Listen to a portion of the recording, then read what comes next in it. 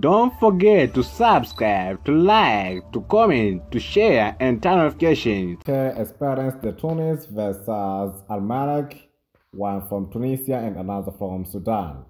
This is all about CAF Champions League Round 1 Premiership.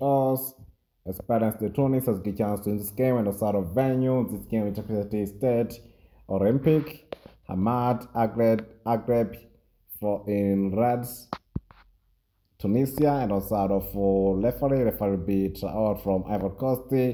Group standing, both Al-Merrikh and Experience de Tunis belong to Group D, the same group with the RB Belouizdad and Zamalek. No point until now, so at least after the end of this game can get in touch with Group Point.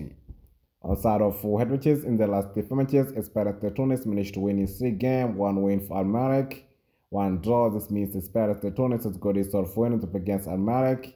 There is 4 CAF Champions League matches, and there's 1 we call it as a Arab Club Champions Cup match. The most that was 2-0. Experience de Tunis won 2 matches during 2010, 2 matches during 2015, and 1 during 2017. Last matches for Experience de Tunis. In the last matches, Experience de Tunis managed to win in 4 games, 1 draw, best performance, whereby all 4 matches are Tunisia League 1 Professional 1, and also out of most recent game within Experience de Tunis versus Homam Soucet. That was 2-0. Experience de Tunis won. Last matches for Al-Merrikh.